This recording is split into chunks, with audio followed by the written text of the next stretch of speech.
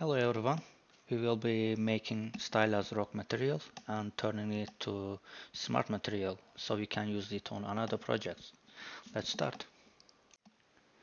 I will be sculpting rocks in Blender. I will just apply a Voronoi the displacement to the high resolution cube, then sculpt it. I'm fast forwarding the sculpting process because it's not the point of this tutorial, not to mention I'm bad at sculpting rocks.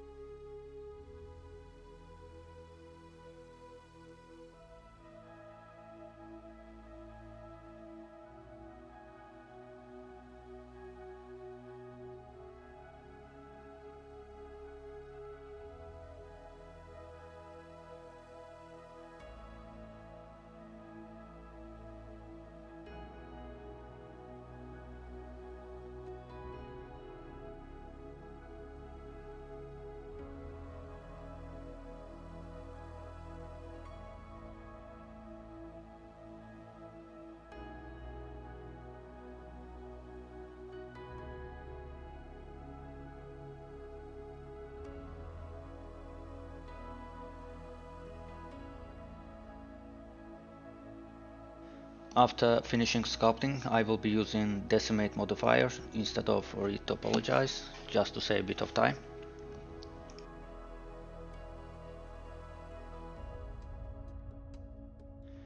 I will be using Smart UV project, but you can just mark seams and unwrap however you want.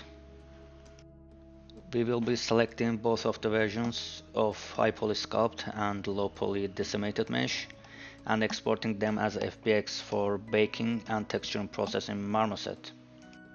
Make sure you tick the selected objects, and the only thing we need is mesh, rest of the settings can stay as it is.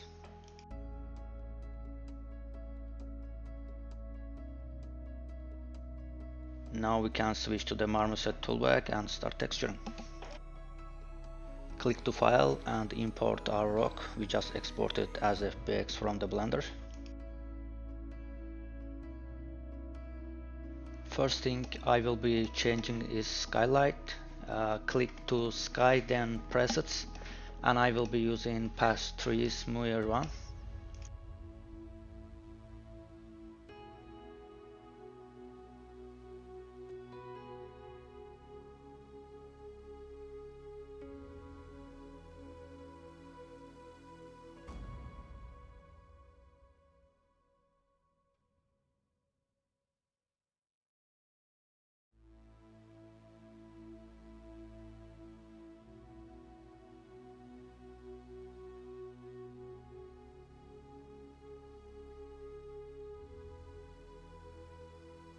You can change the settings like brightness, background type or color, and if you want to change the direction of the light you can just shift right click and drag.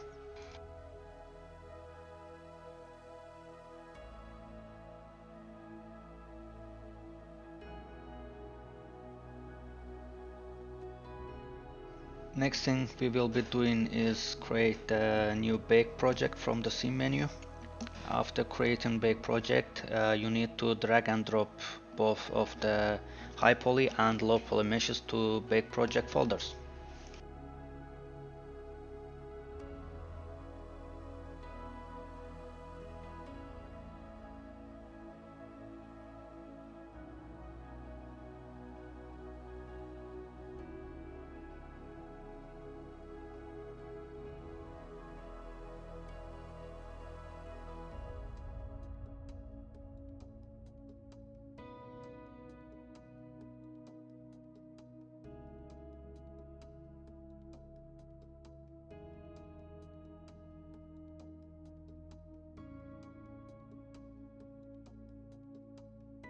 I will be using 16 samples, 16 bits and 4K resolution for this project, and check all the maps.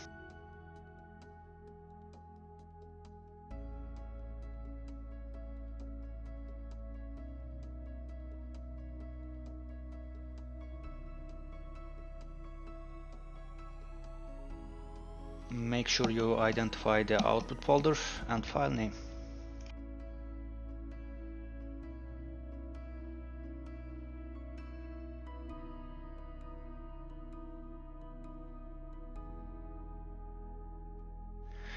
Now, if you cannot bake 4K textures because you keep getting crashed, a simple solution is lowering the specs. In my case, I did use the solution provided at this link, which is changing the TDR, stands for timeout detection and recovery. This little software automatically changes the way of your GPU handling the freezes. It worked on my case, maybe it can be helpful for you too. I will put down the forum link in the description.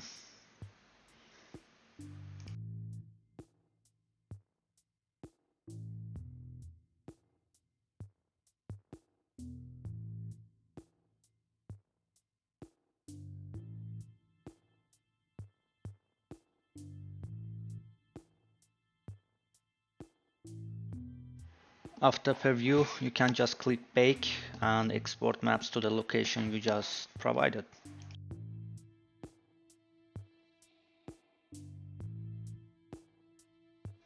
Next step is create a new texture project from scene menu and assign it a material.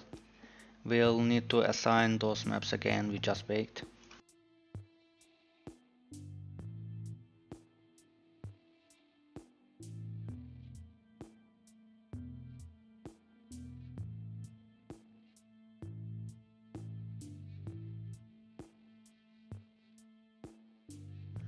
Switch to the texture workspace and click on Layers tab.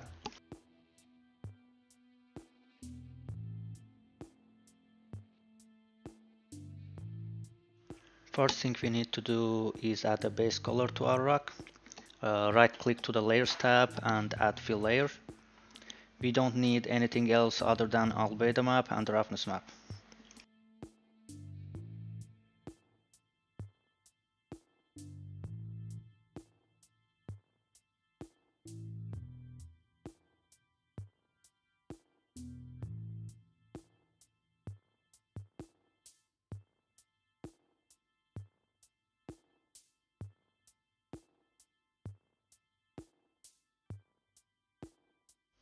Next layer is gradient layer from bottom to top. Add a fill layer top of the base color.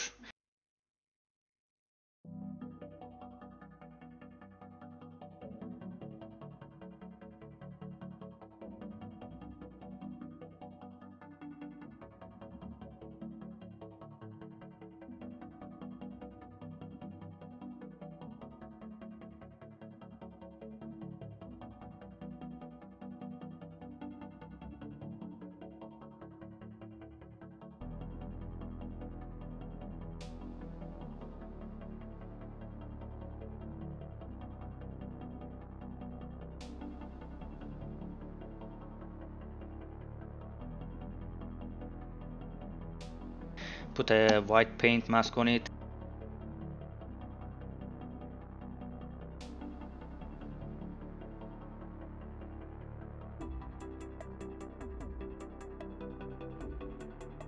Play with the mask slider to find a good blend between layers. And then assign gradient to the mask layer. Manipulate sliders to get gradient textures, starting dark at the bottom of the stone and getting lighter at the top.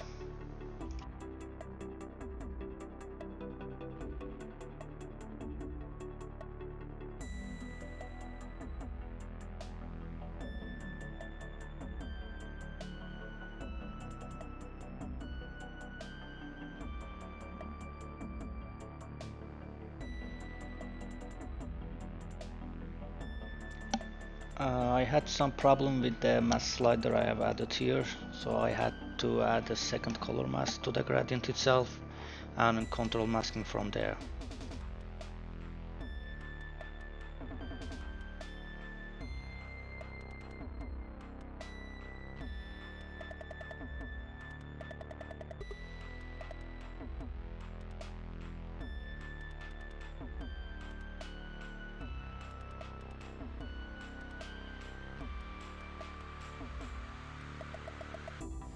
I will be adding a fill layer at the top, and I'll assign a texture to albedo map of this fill layer.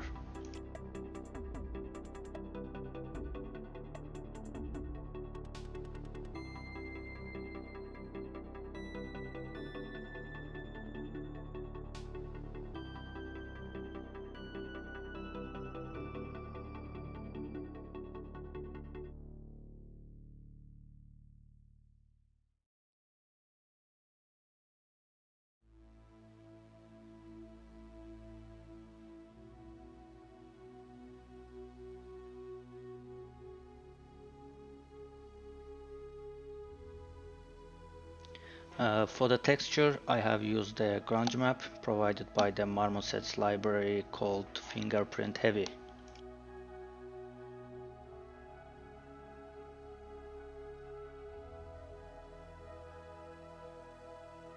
And increase the tiling, assign a color, and make sure you have used projection method tree planner.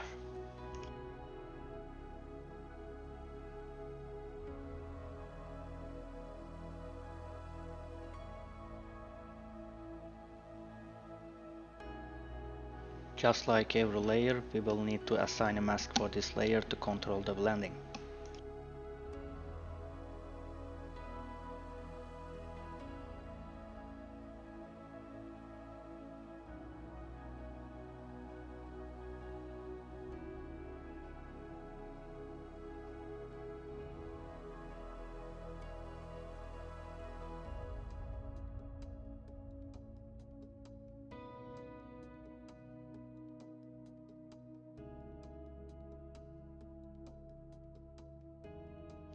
I will be adding levels and curves adjustments to the fill layer just to make the texture a bit more interesting.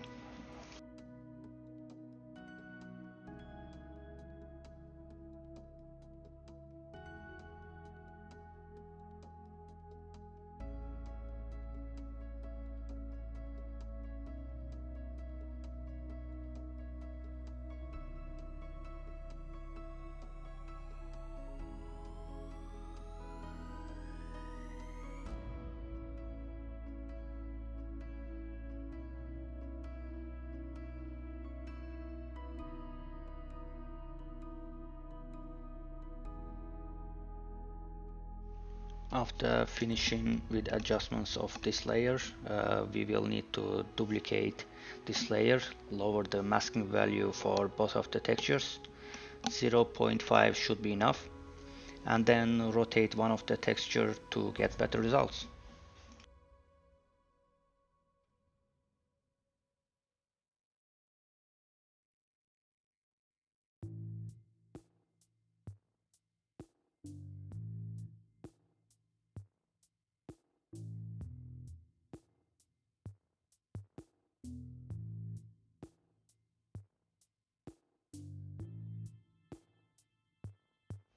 Our next layer will be a curvature layer. Add a fill layer at the top, put a paint mask and assign a curvature to the paint mask. Play with the sliders to get the results you want, and I will be adding a blur to the curvature layer.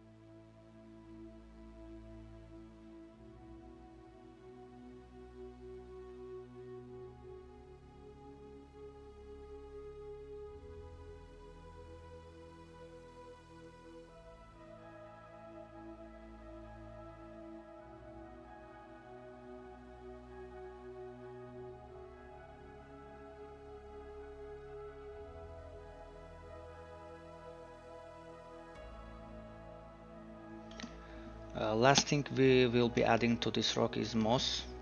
For that I will be using combination of direction and curvature modifier.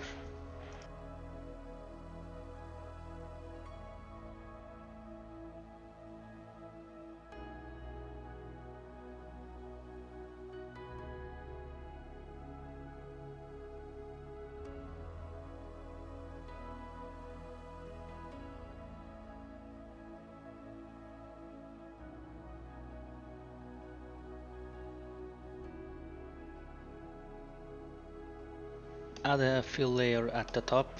For the moss I will be using another grunge map called Lesion Dots Light from the Marmoset library. Assign it to the albedo map of the fill layer and pick a color, adjust the settings to get the better results. Finishing with that, add a blur layer directly to the fill layer.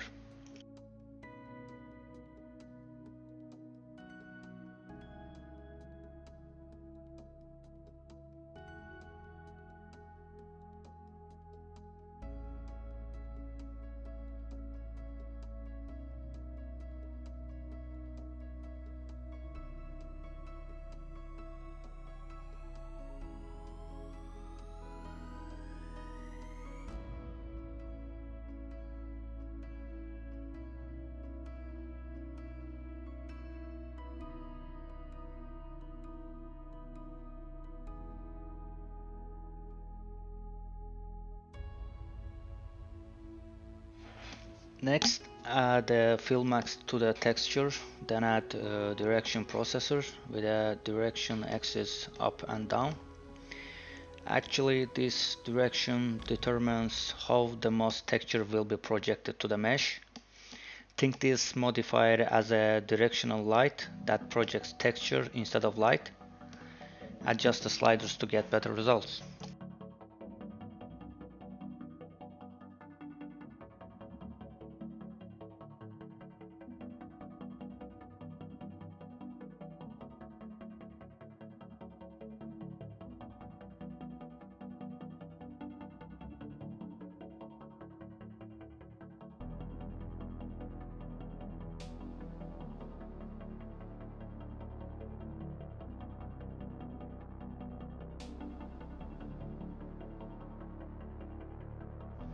Next thing is we will be adding curvature modifier on top of that direction modifier.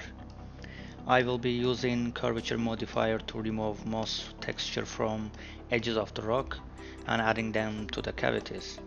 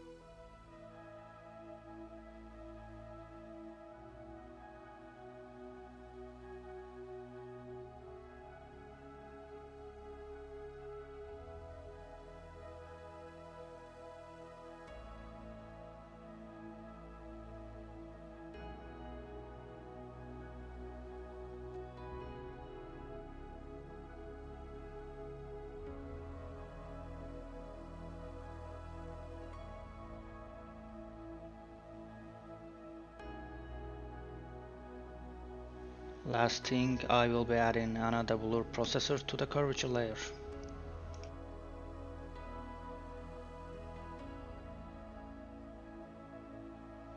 Alright, I think we have our stylized rock now. Clicking on texture project at the scene menu, I will be exporting albedo, normal, roughness and ambient occlusion maps.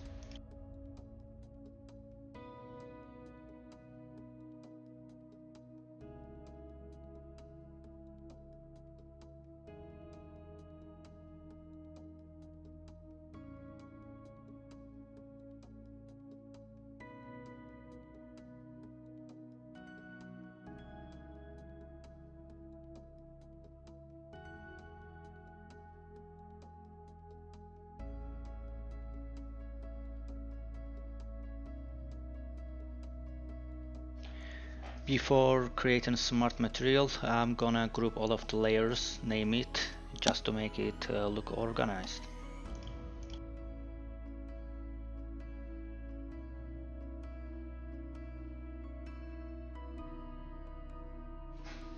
Right click on the group and click on the save as a smart material. This will save this material to your library. If you want, you can export smart material too. After filling the information, click save and you can use this material on other objects you have. You may have need some adjustments, depends on the figure of the rock, but it definitely will be lower the time you spend on texturing.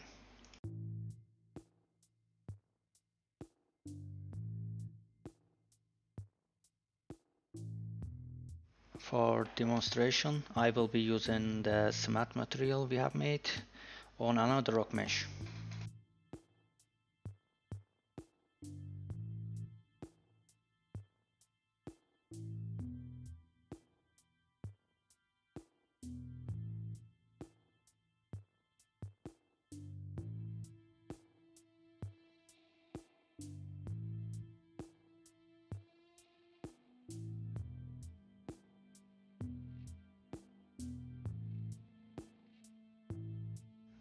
There you go. As you can see, it's a decent results even without adjustments. Thank you for watching, and if you liked what you saw, like, comment and subscribe for more.